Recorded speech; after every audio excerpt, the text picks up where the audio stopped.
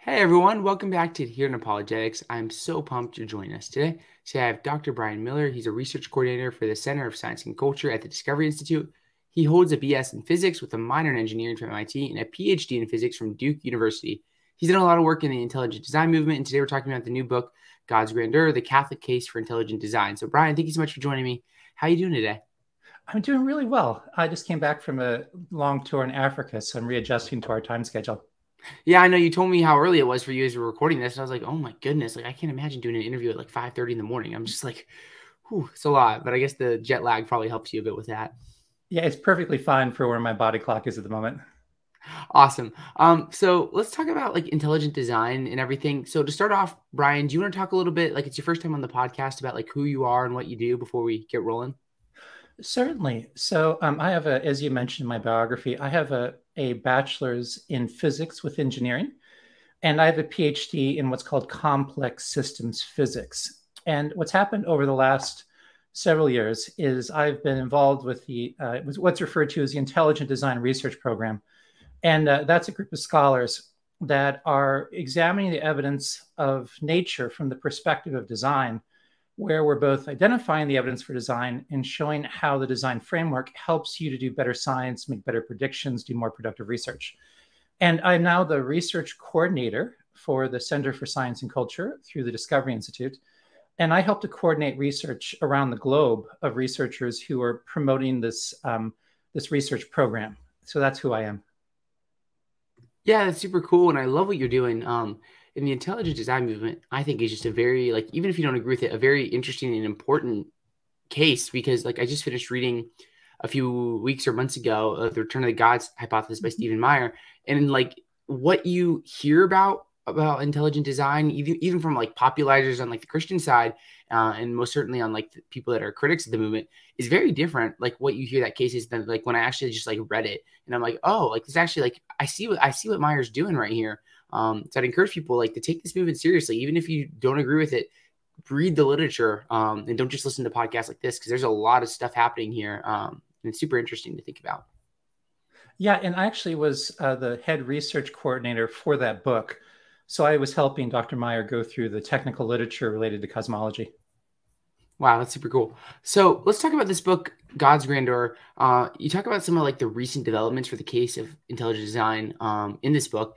Do you want to talk a little bit like overview, like what is this book all about, and like Mhm. what are some of these recent developments in the intelligent design conversation? Oh, certainly. So, what's happened in the last several decades is people that have been working within the intelligent design community have been doing both popular level research and more academically research, but it tended to be read and heard more within Protestant circles, and then obviously internationally with like Muslims and Orthodox Jews and other people like that. But the person who was the pioneer behind the book is Anne Gager, and she is a convert to Catholicism. And she really wanted to present the design arguments to the Catholic community. Now, almost everything in the book would be completely relevant to people from other backgrounds. But still, the Catholic world is a little bit more sensitive to the beliefs of the early church leaders, people like Irenaeus, people like Aquinas. So the book also has sections that deal with that. And what it does is it presents out the overarching case for design, both from a scientific perspective and from a philosophical, theological perspective. So it talks about some of the latest evidence that points to design in biology and cosmology related to the studies of the minimally complex cells. And then it also shows how this belief that we see clear evidence of design in nature, in every aspect of nature, from the laws of physics to biology to the design of our planet, is something that was supported and promoted by pretty much all Christian thinkers for the first 1700 years, or at least 1600 years of the church. So we're kind of making that case. And also, we're showing how if you deny design, that God directly ensured that life would look the way it does, and instead argue that we're the product of a blind, undirected process that may not have had us in mind, then that undermines the most fundamental Christian teaching. It also undermines virtually every aspect of theology, since theology focuses on the good, the true, and the beautiful. And the materialist evolutionary framework, as it's understood in the secular academy, undermines ethics, it undermines human value, and it undermines the very idea of beauty. Okay, that's very helpful, Brian. So, like, I just want to draw like one distinction here. You talked about like criticizing like this like materialistic like evolutionary framework, Yeah, which takes God out of the picture. Is very like it seems like a very unchristian view. What about like a Christian view of like evolution? Because I know that like in the Catholic Church, sure. there's in Protestant circles as well. There's this big debate about like can we make sense of like an evolutionary model under like a Christian theism? Like, how do you guys make sense of that? Is it talked about in the book? Yes, absolutely. It's focused a lot about that. And we talk about some of the major leaders that are trying to promote this idea. And I have to say that people that do that are very sincere. They have the best motivations. They feel that the scientific evidence for evolution is decisive. So they feel like for Christianity to survive, it has to accommodate evolution in its theology. The challenge, though, is one that understanding of the science is now clearly inaccurate. And two, what happens is when you do try to synthesize evolution with Christianity, it creates a foundation that cannot sustain the Christian faith. So you have people like Ken Miller, who wrote the famous book, Darwin's God. And in the book, he argues that from the evolutionary framework, he has to agree with the idea that we are happenstance of nature. We were not intended. We could just as easily have not been here. And this absolutely undermines this idea that we're created in God's image as a direct act of his will for a divine purpose.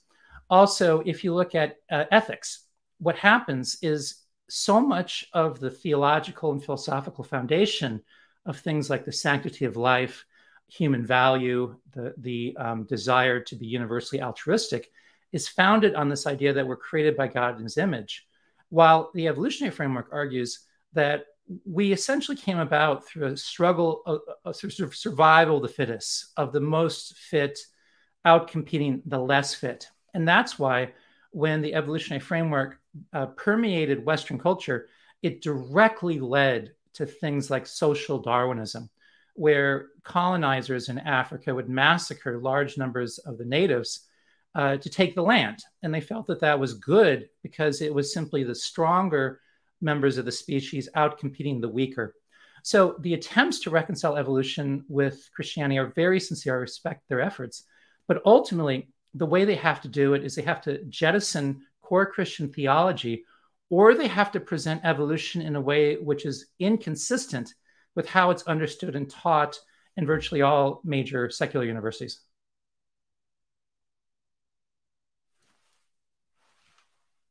I was muted there, so that's my apologies. So okay, so I'm thinking about this, like, so there's maybe like a negative case where we're thinking about like evolutionary theory, and there's maybe these problems with it, and it leads to these consequences with like things like social Darwinism and whatnot. But like, what about like the positive case? Like, what are some of the like most powerful like reasons or arguments for intelligent design that you see, Brian? Yeah, and what's been exciting is I followed this debate since before you were born. And if you look at the positive evidence for design today, it is vastly stronger than it would have been in the early 90s. And I'm working with researchers around the world who are making that case in ways that are much, much more rigorous. So, for instance, if you were to talk to evolutionists back in, let's say, the 1970s, and you ask, what is the evidence that we are an accident of nature versus design? They would say that the human genome, human DNA is filled with non-functional nucleotides. Most of DNA is junk. Like they said, it was like 97% junk. They argued that life showed many examples of poor design. It looked like what's called the Rube Goldberg machine, where you have random pieces that came together in a haphazard, clumsy way to produce a function. They would say that the fossil record should show clear examples consistently of species appearing and then gradually changing into something different. All of these assumptions have been overturned. What's happened is if you look at the fossil record, the consistent pattern is things appear suddenly and do not change, which is consistent with design. If you look at the similarities in life, they do not fit within a consistent evolutionary tree where two species which are closest related should share virtually everything in common more closely than a species that is very distantly related. The truth is the opposite of that. In fact, there's a researcher named Winston Ewart, who's in our circles, who just published a paper in the Journal of Biocomplexity that shows if you look at similarities between species, like echolocating whales and bats. They're not supposed to be evolutionarily related, but they share very striking similarities in their genetic code and the overarching structure, which points to a designer who used similar design features in order to accomplish similar goals. I've been working with biologists and engineers to publish papers, and we're in the process of publishing several papers over the next couple of years. And what we're showing, as well as others in the mainstream research world, is that life shows what looks like a top-down design, where a mind planned every detail of an organism in advance so that it'll be highly optimized. In fact, what you look at consistently is people have argued that nature shows poor design, like the eye is the photoreceptors face backwards instead of forwards. As science has developed, we've shown that that's actually the optimal design, that it's exquisitely designed. We've shown that life shows the same design logic and design motifs as human engineering, reflecting the fact it was produced by a mind. If you look at mathematical studies, a couple of our researchers published a paper, I believe it was 2001, in the journal Theoretical Biology, and they showed mathematically that if you look at the time scale in the fossil record in which major transformations take place, it's insufficient for more than, let's say, 2 or 3 specific targeted coordinated mutations. So if you look at the science, both on the critique of evolution and presenting a positive case for design, the evidence is consistently going with design. And we're publishing papers to show that fact. Okay, so one thing that might be helpful here, Brian, and this totally I don't want to say transform, but really help me understand what's happening here when we're arguing for intelligent design is the reasoning of how are we going from these systems to actually there being an intelligent designer. I'm thinking about Meyer and this idea of an abductive approach where we're looking for the best explanation and looking at the explanations that we know of to helping us trying to figure out well, what can explain this. Can you talk a little bit about the reasoning that gets us to intelligent design? Because some people, especially my friends that listen to this that are not Christians, would think, oh, well, you're just pointing to these gaps in scientific knowledge and you're just saying, oh, well, there must be a designer because we don't know. What's the reasoning process here? Sure. And I think it'd be helpful if I sort of frame the discussion historically, because if you go back to, let's say, 500 BC, this debate about design and nature is pretty much the same debate we're having today. You had philosophers like Democritus, who was an atomist, and he would have been an ancient scientific materialist. And he argued that everything we see in nature is simply the product of invisible atoms that interact according to rules, what we would call the laws of nature. And then those interaction of atoms, chance, and time would produce everything we see in nature. And the only reason it looks like it could have been designed is because there's essentially infinite amounts of time for random things that come together. And they were in debate with people like Socrates, Plato, and Aristotle, who believe that when you look at nature, you see evidence of a mind, that matter in of itself cannot produce the order we see in life or other aspects of our world, but a mind conceived of that order in advance, and that mind ensured that matter was shaped in such a way to produce that pattern that was in a mind. And that's overly simplistic, but that's sort of a nice summary. So the difference is, if you are trained to see the world through modern Western philosophy, you're trained to see the world from the assumption that there is no design, that everything is the product of chance and time. So evolution is taken not as a scientific theory purely, but as a sacred creation narrative. It cannot be questioned. You cannot question the fact that life originated from natural processes. You can't question the fact that humans are just the product of random mutations, selective pressures, chance, and time. But if you don't start with that philosophical assumption, but you start asking the question, what do we see in nature that appears to be the product of natural processes, like for instance, a mountain produced by geological processes, versus do we see evidence of a design? Do we see a pattern that reflects a mind, like Mount Rushmore? We are open to wherever the evidence leads. So when you look at life, for instance, what you find is, from a mathematical and a theoretical perspective, it's not possible for any natural incremental process to create the order in life we see in the very short time available in the fossil record. And I'm speaking relatively. It's like a few million years for the major transitions. But again, that's not enough even for more than a few mutations. Versus you look at you ask the question, do we see positive evidence for design? And in life, we clearly do. So if you look at origin of life, for instance, and I've written about this, if you look at the journal Inference, I had a nice exchange with Jeremy England, who's a leader in the field. And what you find is every natural process will take living systems and break them apart and move them back towards simple chemicals. For simple chemicals on the early Earth to become like a cell requires nature to do the opposite of whatever it ever does. In addition, when you look at the order of what's considered a minimally complex cell, that's a cell that's as simple as it can get without falling apart. We see very positive evidence of design. We see information encoded in DNA, much like you would encode in a computer program words into ones and zeros. We see information processing, energy production. We see motors that look very much like human motors, like the ATP synthase, but they're more exquisitely designed. We see evidence of a mind that created a hierarchical organizational pattern. In the same way a mind who designs a car thinks about the whole car in advance and designs each system to properly work with every other system. That's exactly what we see in life. What we see is consistently optimal design, where the best design motifs humans use are used in biology, but biology does it better. We see control feedback loops. We see 4-bar linkages. So what happens is everything you'd expect to see in life, if it were designed, is what we see. And life looks the opposite of what you'd expect to see if it was produced by a blind, undirected process. That's kind of how the logic works.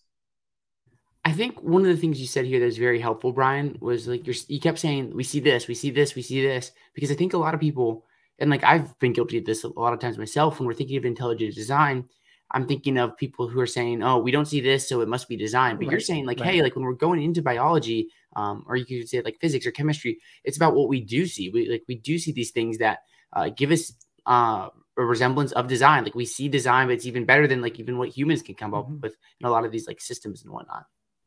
Yeah, I think an analogy would be helpful, and it really hones this point. Imagine that a spaceship crashed in Area 51 in the United States, and you have two groups of researchers that are studying this crashed spaceship. One group assumes it could not have been produced by aliens. It had to have been produced by natural processes. And the second group is open to the possibility that it was produced by an intelligent agent or agents. So the first group, they'd say, how do we understand the spaceship? Well, we have to come up with natural processes that can produce a spaceship. Perhaps there was volcanic eruptions that produced lava, and then somehow the metal in the lava separated. It fell into the crevices of rocks that happened to be the same shape as spaceship parts. It cooled into spaceship parts, then tornadoes, volcanic eruptions, and wind moved all the spaceship parts together, rearranged it into a spaceship. Now, how far do you think that research program would go? How useful would it be? I have no idea. Yeah, they would get nowhere. I mean, because that's just not what nature does. On the other hand, if you have the group of scientists who believe the spaceship is designed, what would they do? They would look at the overall design logic of the spaceship. They would see there's a navigation system, a propulsion system. They would see there was a shell to protect the spaceship from space. They would look at similarities in the spaceship with human design entities, and they would see control feedback loops. They would see metallurgy, et cetera, et cetera. So that perspective design would lead to a deeper understanding of the spaceship. It would lead to accurate predictions, while the assumption the spaceship was produced by natural processes would go nowhere. Now, let's apply that to life. People that believe that life had to originate through natural processes have been working on this research for 70 years, and they've really gotten nowhere. You have like the Miller-Urey experiment where they produced a few amino acids, but every experiment that tries to mimic the conditions on the early Earth accurately, and that's a key word, accurately, produces gunk, tar, asphalt. So any molecules that might be useful for life are embedded in a matrix of countless other molecules that are useful for life. The same is true if you look at the content of like meteors. And what happens is that's where all origin of life research ends, right there, because it's a theoretical impossibility to extract just the molecules you need and then to put them together into things like RNA and DNA and proteins and to produce cell membranes. It's not going to work. And if you look at every origin of life research paper that makes results, it only makes results because the experimenters created very special protocols and experimental techniques to force molecules to produce what they wanted, like bringing nucleotides together in an RNA. On the other hand, if you look at the research in biology, there's a revolution taking place because more and more engineers are working with biology, and that collaboration has forced the assumptions to change. Instead of assuming life looks badly designed, people now assume it's optimally designed. Instead of life looking nothing like human engineering, they see the same design patterns, the same motifs as engineers use. So engineering and biology is what's advancing the field. It's what's giving understanding of the higher order design of life, while this assumption that life is produced by undirected processes has consistently led to inaccurate assumptions, inaccurate expectations, and has actually slowed the progress of biology because they were not looking for this overarching design that engineers know must exist. So that's just kind of, I think, an analogy and explanation of the difference. Yeah, that's super helpful. Thank you, Brian. So we talked a lot about design. What about like this idea of like transcendental like beauty? There's a lot of like, things that seem designed. How do we see beauty, and like how could that like point to God? That's a beautiful question because, again, as I mentioned in theology, you have the idea of the good, the true, and the beautiful. And the idea of beauty, and I'm not a theologian or a philosopher, I'm more a scientist, but let me just crudely explain this, is that from a theological perspective, beauty reflects the character and nature and purpose of God. It's transcendent. It resides in the mind of God. Because God created us in his image, he created us to, in many ways, think his thoughts at a much lower level. We experience and understand beauty because God created us with this intuition of what beauty is. That's why if we see a beautiful sunset, we see things like the Sistine Chapel, we have a sense of awe, a sense of we're touching the character and nature of God. But in an evolutionary perspective, what happens is beauty is simply, our perception of beauty is completely relative. It's completely arbitrary, that we perceive something as beautiful simply because random mutations in the past with random selective pressures that drove the survival of certain organisms over another simply shaped our brain to perceive beauty in a very subjective sense. So if a person, let's say, finds the Michelangelo's works beautiful, that's simply an accident of nature. Versus if a person sees, let's say, severed body parts in a painting is beautiful, again, that's also an accident of nature. And that might even be more beautiful in an evolutionary sense because it might allow us to have more food. So the idea of beauty completely collapses if you don't believe that we're created by a mind that created us with the ability to understand that transcendent reality. That's super helpful, Ryan. One more thing I want to talk about here before we start to wrap up is this idea of like making sense of intelligent design in a Christian worldview. So I mean, a lot of people have different views about like the narrative of like creation and the Genesis debate and all that. And I know that like within the intelligent design community, there's a variety of different views of how to make sense of that.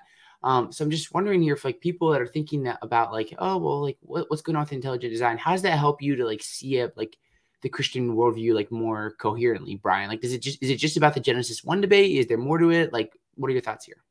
Well, I'll just give you my background is when I went to college, I started as a Christian, but after reading like Richard Dawkins' book, The Blind Watchmaker, after being confronted with the truth of my faith, my faith collapsed. And I was pretty convinced that atheism was true. God probably didn't exist. People were religious because they were naive and anti-intellectual. And what happened was I realized that was problematic because if I was just an accident of nature, then life has no meaning. It doesn't matter if I'm kind or cruel or happy or sad. I'll die. My memories will be gone. Eventually, the planet will die and all life will be extinct. So I said, God, I don't know if you exist, but you have to prove it to me. And what happened was God really answered that prayer because I said, if you prove it to me, I will serve you with all of my heart. And he honored that. And he led me to many different intellectual leaders in science and philosophy and other fields. And what happened is the evidence of design and nature that I saw helped bring me back to faith. So it was a more complex journey. It was both intellectual and God, encountering God personally. But what happens is the Christian faith is diametrically opposed to the secular narrative of the world. Because Christianity says we're created by God as an act of his will. Christianity says we are who we are because of God's intent. That the world was originally created good. But because humans rebelled against God, that resulted in the fall. where we broke our relationship with God, nature, ourselves, and each other. And that's what's led to the degradation of the human soul in the human body. In the secular narrative is that everything is a product of natural processes, that life is not designed, it should be clumsy and suboptimal, and that there is no purpose, there is no meaning, there is no objective morality. And when you look at the evidence of design, that founds the Christian faith. Because when you see that the human body is optimally and exquisitely designed, that's consistent with the Christian worldview that we're created by God. When you see all the arguments that the human body looks badly designed collapse, that undermines one of the most basic assumptions of the secular worldview, because the evolutionary framework must produce bad design if it's going to increase in complexity. And there's a beautiful paper by David Snoke in the journal Complexity that talks about that. If you look at the Christian framework, the idea is that the fall of humanity is through our broken relationship with God that results from rebellion. In the secular narrative, the view is that every proclivity we have, every tendency, is simply a result of blind mutations in natural processes in the past. So it totally undermines the belief of the fall. If the materialist framework is true, we're simply going to die and cease to exist. But if the Christian framework was true and we're designed by God, that means that when we die, we have faith and hope that he will resurrect our bodies as taught by Jesus Christ. So again, the ID perspective is completely consistent with the Christian framework, but the idea that we're an unintended accident of nature, as is explicitly taught in the evolutionary framework, completely undermines the foundation of our faith. Well, Brian, that's super good and super helpful. Anything else you want to say about like intelligent design or God's grandeur or anything else before we start to wrap up here? Well, it's really important if you look in Romans that Paul made this point very clear, that God deliberately designed the world in such a way that we can see his character, his nature, his hand in creation. And when Paul wrote that, he was engaging really the same debate we had today, because at the time Paul wrote that letter to the church in Rome, you have the debate between the Stoics, who were descendants of Plato and Aristotle, they believed in design, versus the Epicureans, who were descendants of the atomists. They argued that when you look at design in life, it's an illusion. It's simply a product of chance, time, a primitive form of natural selection, and evolution. In fact, evolution is not new. The ancient Greeks had it. And Paul was supporting the belief of design while he was challenging the belief of the Epicureans that we're an accident of nature. We just evolved. But Paul said people will suppress the truth. So it's important to realize that any society, any culture, any philosophical framework that denies a creator, that doesn't want to have the idea of a creator involved in our lives, will automatically embrace an evolutionary framework. And what will happen is the philosophical blinders and even the spiritual blinders, the principalities and powers of this world, will blind people from seeing the truth of design. In fact, talking to people, it's really fascinating. I remember talking to an atheist once, a freshman at Duke, and she was adamantly convinced that life was just an accident of nature. And I remember starting to talk with her, and I expected this to be a very long, protracted conversation. But what happened is she experienced almost like the Holy Spirit taking scales off her eyes. And she said, within a few minutes, everything you say makes sense. It was like God opened her mind. And what happens, and she became a Christian shortly after that for obvious reasons, because what happens is the inability to see design in nature is interlinked with our spiritual blindness to God. And when the Holy Spirit opens our mind to God, at the same time, he'll often take away the intellectual blinders from the evidence of design. Because the evidence of design, particularly in biology, is indisputable. It's obvious. But what's happened is the secular philosophies of our world have blinded people to the truth. So if you are raised in a Western culture, every voice we hear is reinforcing the secular narrative that we're just a product of the blind forces of nature. And scientific education doesn't simply teach facts and figures and procedures. It is a religious catechism or religious education in the philosophical framework of materialism. So what happens is people are socially conditioned to suppress the truth of design, and they're trained to surrender their right to think critically about the evidence. They just accept the evolutionary framework as a faith commitment, as a faith tradition. But what happens is when people break free from that philosophical framework, both the positive evidence for design and the implausibility of natural processes explaining life becomes extremely clear. But to be able to see it, you have to work. For some of you that might be skeptical, you have to work to break free from your philosophical blinders. You can't just accept what you read on the internet or Wikipedia or on YouTube. You have to be diligent to study the evidence, study the arguments for and against, and counter argument after counter argument. And what you'll see eventually is that the critiques of intelligent design literature are based on ad hominem attacks, personal attacks, appeals to authority, misrepresentations of the arguments, misrepresentations of the people that present the arguments. And you'll find that the intelligence design community has responded to every critique and has made a rigorous case for design. But to see the truth, you have to diligently seek after it. So that's my encouragement. And I think that's a great encouragement for anyone to diligently just seek after the truth. Don't just trust what you read on Wikipedia or a video like this. Like, actually go look at the evidence, go study everything, and like really just go after it, and use your own judgment. Don't just go off of what Zach says or what Brian says, but really study for yourself. Brian, this has been so helpful. Great conversation. How can people like follow you, connect with you, purchase the book, God's Grandeur, things like that? Well, at God's Grandeur, you can just go to Amazon and look it up. And Ann Gager, again, is the editor. So look up Ann Gager and God's Grandeur. If you want more information about our work, you can go to intelligentdesign.org. That's intelligentdesign.org. That includes links to the major websites, like discovery.org has also pages with our research. I regularly contribute to a news site called Evolution News. And if you go to evolutionnews.org, I'm one of the authors. You can see my writing. And that's a great way to get started. Well, Brian, thank you so much for coming on and talking about God's Grandeur, not Grandeur, as I was saying. This has been a really great conversation. I've enjoyed it a lot. Encourage people to follow and connect with you, things like that. If you're new to Hearing Apologetics, encourage you to subscribe, leave a like, all that fun stuff. And if you value what you do, please consider becoming a patron at patreon.com/adherent. Whoa, that was too much. If you value what we do, consider becoming a patron at patreon.com/adherent apologetics. Your support would be huge. Brian, one last time, thank you so much for coming on today. It's been a great time. Thank you. It's been a pleasure. Have a good one, everyone, and God bless. We'll catch you later.